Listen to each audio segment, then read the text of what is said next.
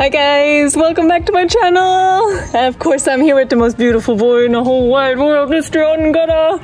And today we're actually out here on the river because we are at the beautiful safari house.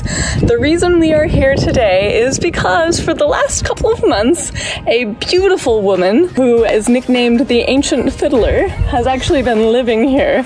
And her and Angada have actually become pretty good friends. She is 93 years old. She has to leave tomorrow, which we're very, very sad about. And she wants to play some music for the beautiful boy. Yeah, you want to hear some music? Are you ready? I hope you guys enjoy.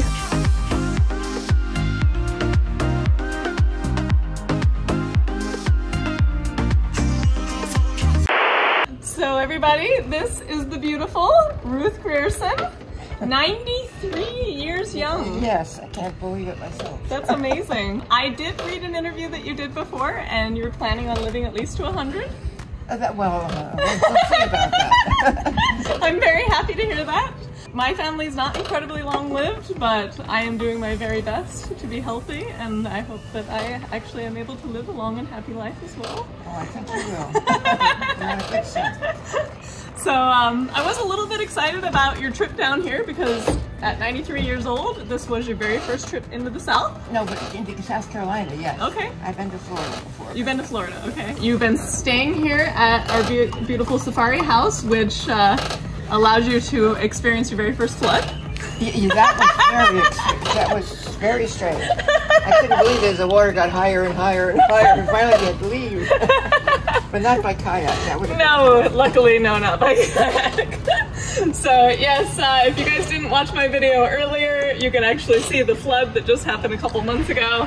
And unfortunately, we had to move her out, but you got to go stay at a beach hotel. So. Yeah, that was a little claustrophobic after this.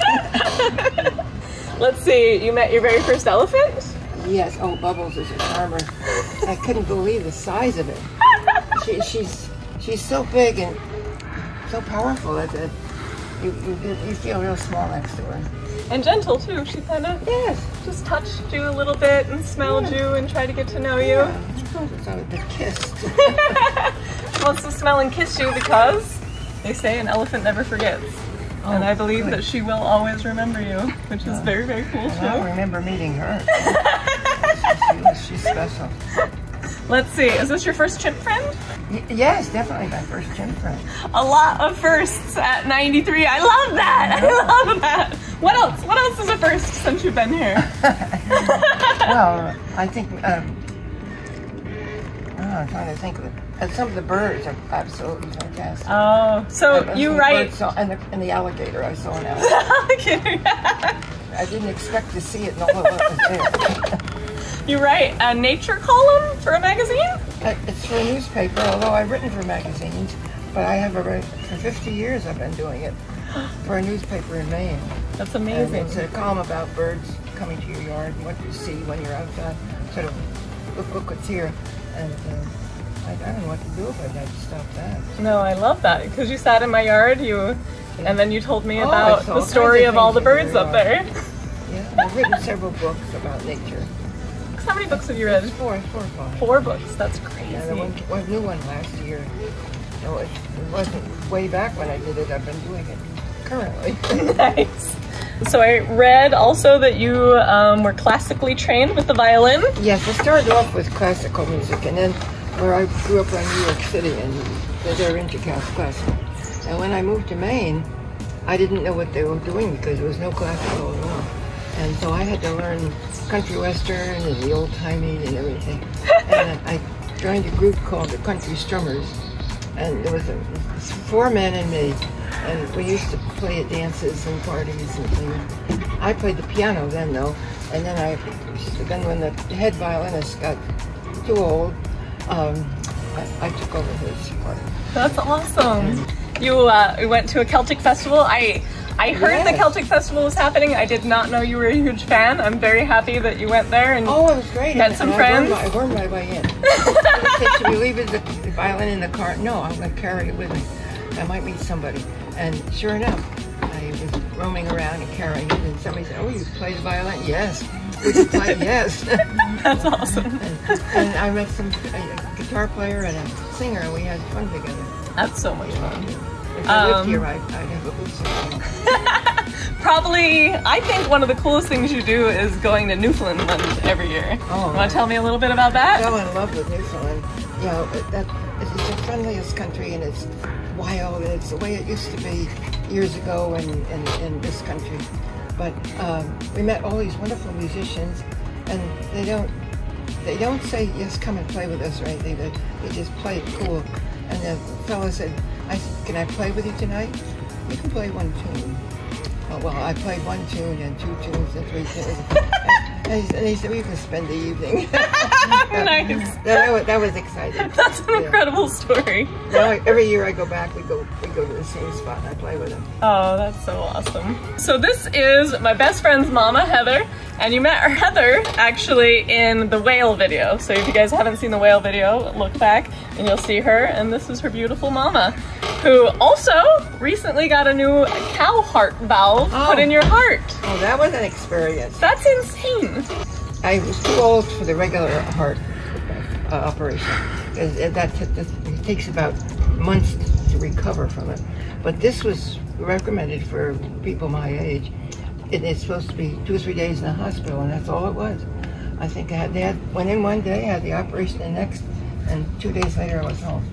That's and then crazy. a week later I was playing in a restaurant.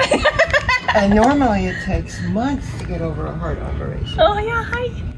Are you flirting with me? A little Yes, bit, you're flirting. Save some patty cakes, you silly boy. And then I guess your doctor told you were no longer able to climb mountains after that. No, that's a problem. I like to go out and walk, but I can't do that. And now I'm tottering. The balance is terrible. I think you're still moving really good. And it's frustrating not to be able to just go where you want to go when you want to do it. Right.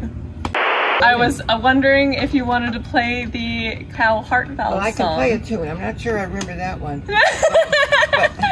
And then one of the other thing is driving me crazy is having a hearing aid, and I've got to tune you in. All right. All right. I'm always fussing with my ear because if it's not in tune, it would be disgusting. I gotta be sure. Yeah. There's a song about an elephant. That's the Okay. Yeah, okay. Okay. Oops. Well, the violin is more fussy than trumpet, you'll find. You have to, the bow has to be right. Yeah, the strings trumpet's have to be not in tune, and Trumpet's not too picky. okay.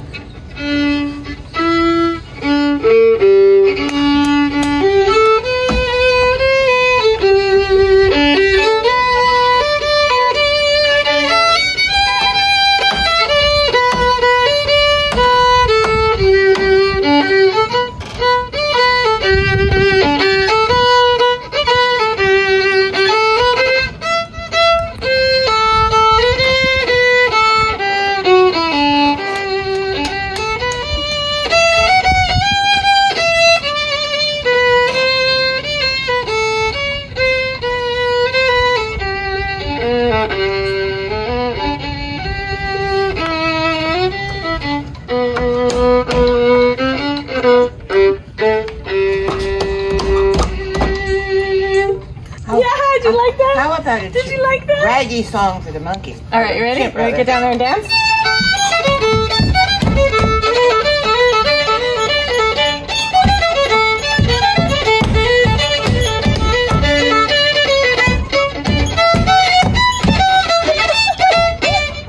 Oh, that was wonderful! Yeah, did you like that? Oh, You're the cutest boy he ever. did his part. He's dancing to your music. Come on, give her a fist bump. Yeah. That was a good job. Oh, That was we could go on the amazing. road. Yeah. Let's do it again. Let's do it, the chimp rag.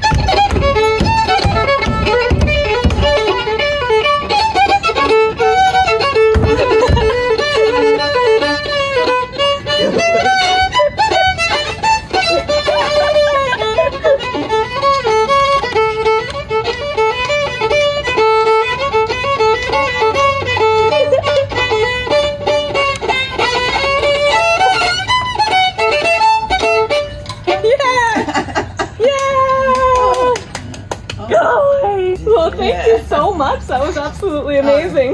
That was my first performance with a chimp. Yes. Another first. This is crazy. Oh, she just started her first Instagram account. Yes. Yeah. So go to Accent Fidler on Instagram and check her out, you guys. I hope you guys enjoyed this video. If you did, please like it, subscribe if you haven't already, and remember, stay wild.